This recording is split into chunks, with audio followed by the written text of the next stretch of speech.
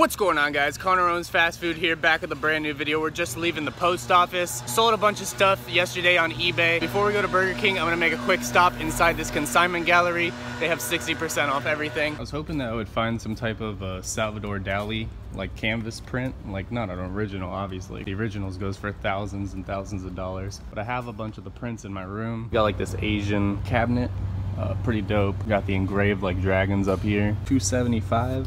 I mean, they were asking $700, but anyone could ask anything for something. Doesn't mean it's worth it. That's why I tell people on eBay all the time, you gotta check completed listings. Pretty cool piece, this denim jacket by DKNY Jeans, and it's got patches on the front. I like how it's like spelled out. I'm not gonna pick it up because I looked on eBay, they don't go for that much. It'll probably be like $10 and it only sells for $30, so I don't think it's worth the flip. So I didn't find anything this trip, but honestly, it's a good thing I didn't because I have so much stuff at home I need to list, take pictures of, over 200 items, and right now I have like 550 on eBay, so I need to fill that up. I think it's $60 a month I pay. I could have up to 1,000 listings listed and sold, which is pretty cool. It sucks because I'm already past like the $20 basic store, which is 250 items, but then I'm not far enough to reach the $60 1,000 item limit. So it's like I'm stuck in between. I can't go back to the $20 one, but I have to stay at the $60 one because I have 550 items on eBay. Just logged up the vintage booty. We made it to Burger King.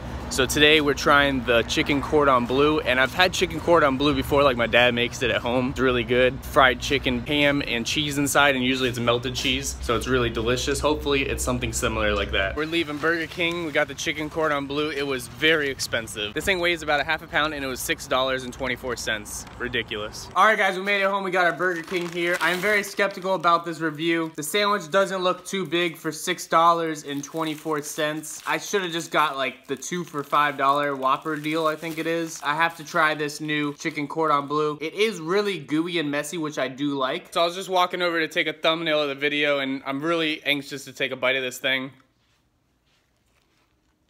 It's pretty good. The cheese is a little bit different than I'm used to for chicken Cordon Bleu. We got like an American cheese, we got ham, a crispy chicken sandwich with a really good bun. Still definitely not worth $6.25. There is lots of cheese dripping out of the back. It looks really delicious with that vitamin G. This sandwich could easily be $4.25. I don't know why it was $6.25 for just a sandwich.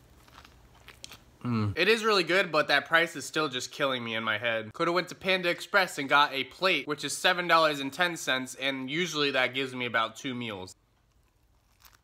The chicken quality on this sandwich is getting very bad, so that's one thing that's really just pushing my buttons. It should be a lot better than what it is. The only time I go to Burger King nowadays is when I just get a chicken sandwich for $1, or a 10-piece nugget for $1.50, and then a regular cheeseburger. And that's just like the perfect combo.